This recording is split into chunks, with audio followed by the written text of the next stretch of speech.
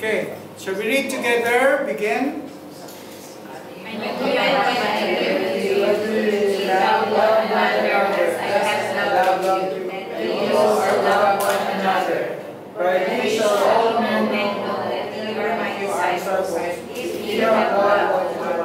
See, this is the relationship. The horizontal relationship with the vertical relationship with God and His Word. Now we have horizontal relationship with our fellow disciples, with our fellow Christians, that we should love one another. Something that we have to show to each one every day. And we have this opportunity given that we have the social media. We can always communicate, say hi, God bless, I will pray for you. We can share each other's burden, each other's joy. You see, it's always a joy to be in a wedding. I do not want to miss weddings. It's always a joy.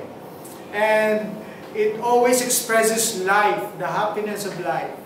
And that is things that we should do always when we are here in the church. We should enjoy each other's fellowship. We should be happy seeing one another. As I have mentioned before, the smile of a Christian is very nice to see because these are true smiles. They are not what? If it's not true, it's what? Fake. They are not fake smile. They should be true smiles. And this is what we should look at one another. The other thing is that we should not only focus on ourselves, we should also focus outside of the church. And going out of the church, we need to witness. We need to share the Word of God. And that is the demand of the Lord Jesus Christ in Matthew 28, the Great Commission. Again, what is the Great Commission? Go ye therefore and preach. Okay, make disciples of all the nations. So this is the call for each disciple, that each one of us should also make disciples. The question is, when was the last time that we followed this commandment of God? When was the last time that we were able to make a disciple? We should answer each one within our hearts. As Pastor Tan said, what is the demand of God? That we should love the Lord your God with all your heart. Ask your heart, what have I done for Christ today, last week, last month, last year, all the time that I was a Christian? And so this is basically the ministry of the disciple, or this is the whole picture of what the disciple is. There is the ministry of the church. The ministry of the church is what I do today, teaching and preaching. We also do the worshiping and the intercession. We have the ministry of nurture. But the church should also have the ministry of what? Evangelism. So this fourfold picture of the activity of the ministry of the church should be found in Nuntaburi Christian Fellowship and to every member herein.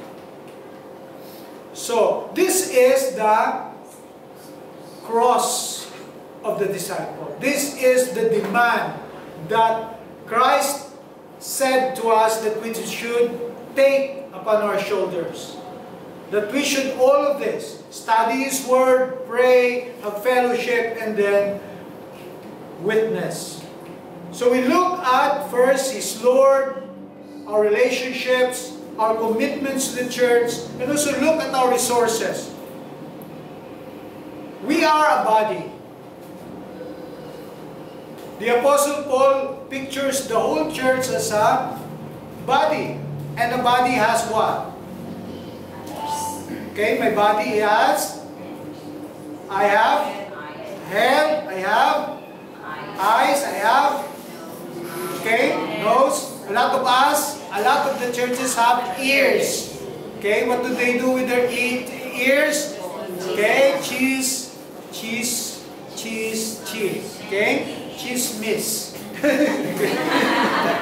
Okay, we have the hands, we work, we have the feet to share the gospel. So, this is the body.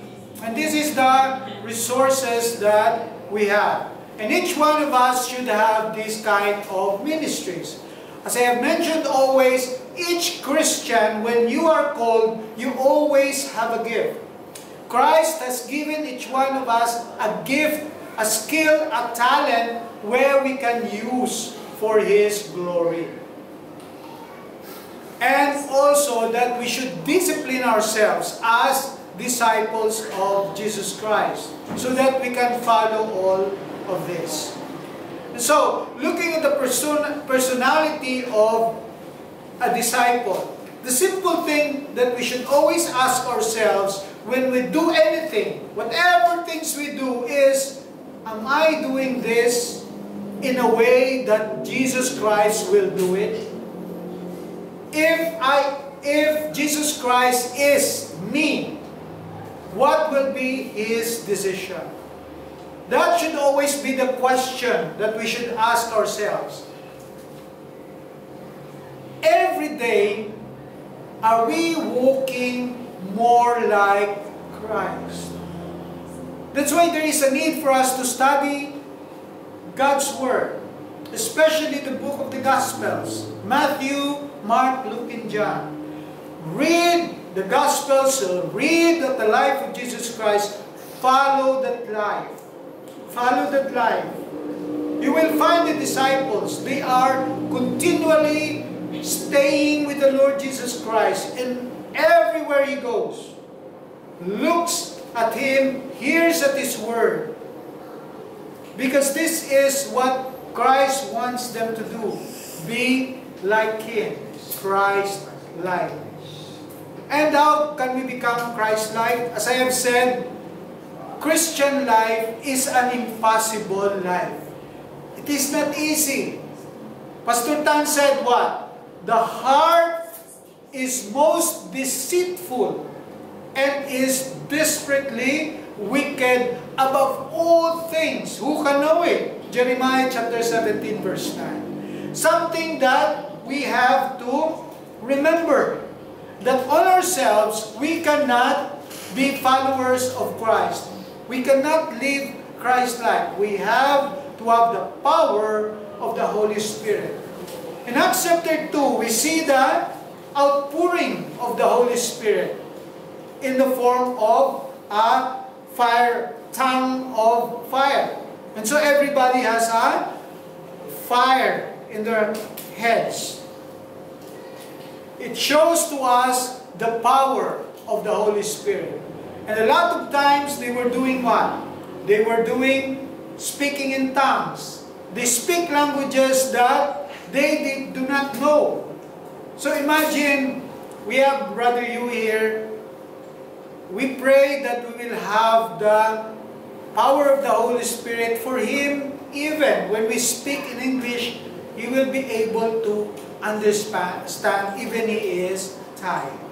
In similar manner, that when he speaks in Thai, we should be able also to understand. And we can pray for that. He is here, he is given the opportunity to hear us and also for us to minister to him. And so it will be a good time that we pray for the gift of what? The speaking in tongues. Okay? Not necessarily speaking in tongues that you cannot understand, but speaking and understanding the tongue of Thai. And also him understanding the language of English. So these are things that we have to understand, that everything is done through the power and feeling of the Holy Spirit. When we look at the body, our body, when we were created with the body and a soul. And that body and that soul is defined in terms of mind, will, and emotion. Pastor was explaining about the heart, and he was referring to the physical heart. You know, when I was studying Jeremiah chapter 17, and it says that the heart is deceitful above all else and is desperately wicked. And then when we are speaking about the heart, when it was full of sin, one of the pastors would ask, can you take my heart, open my heart, and can you distinguish the heart of a Christian and the heart of a non-Christian? Will you open the heart of a Christian and it's white, and when you open the non-Christian, it's black? It's not something physical. Because in the Bible, when the Bible talks about the heart, it talks actually about the seat of man's will. It is the will of the man. When it expresses the heart, it's the will of the man itself, the measure of the man. And so, the soul has the mind, the will, the emotions. And this is what we find when God created man. And then, something He did when He created the man. He placed what? He gave the breath of life. He gave the spirit. And these are the things that you have to remember. We have we talk always of body, soul, and spirit. And when we die, what happens? Okay? The spirit returns to God. That is what Ecclesiastes describes in chapter 12. The spirit returns to God, the body returns to dust. For dust it has come, and into dust it shall return. So, the creation, God created body, soul, and spirit, and the spirit is something that is supposedly coming from God. The Spirit is supposedly in line with the Holy Spirit, the Spirit of God Himself. But then what happened in the fall? In Genesis chapter 3, Satan came in the form of a snake. And when he entered, he distorted the mind, the will, the emotion, or should we say the heart of man, and then he more or less removed to the picture the Spirit of God. And what did he replace for the Spirit of God? The flesh. The flesh, our desire. And so, when Eve saw, the fruit of the knowledge of good and evil, he looks at it and lusts for it. And he said, wow, that's nice. It's nice to look at. It's nice to touch. It's nice to... Finally, what did he do? He ate it. Okay? So, that's what he did. He wants to satisfy his flesh. And then, what happened? Satan is now controlling man. That is the description in Ephesians chapter 2. Okay? That every Christian is dead in his trespasses and sins. And wherein the power of the air is the one controlling everybody. The whole mankind is controlled by the evil one. And that is Satan. So what happens here is that when we become Christians, the Holy Spirit again comes back and gives us wisdom, and there is now a struggle between the Spirit and the flesh. You find that in Romans chapter 7. Romans chapter 7 describes the experience of the Apostle Paul when he says, I want to do a thing, a good thing, I cannot do it. But the very thing that I do not want to do, I do. Each and every one of us has this struggle. If you do not have this struggle, you are not a Christian. If you enjoy doing things that are not pleasing to God, you are not a Christian. Because a Christian is, when he does something wrong, it does not please him. It's okay, but there is an internal struggle. Why is there an internal struggle? Because of the picture. There is the struggle between the flesh and the spirit. And the only way that we should be able to overcome is when we overcome our flesh.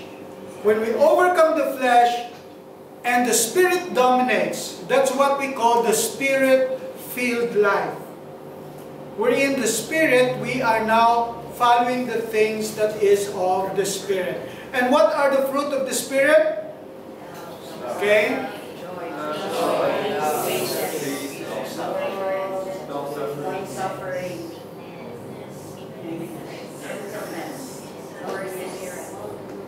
See? So a lot of us know what is the fruit of the Spirit. Okay? You said so many things, but Galatians 2:20 says the fruit of the Spirit is. What is the fruit of the Spirit? Love. Love. We are talking about February. We're talking about the month of love. The fruit of the Spirit is love. And everything else that follows is an expression of what love means. That is the expression of what is love. And so, when we talk about being a disciple, we talk about being victorious. And how do we become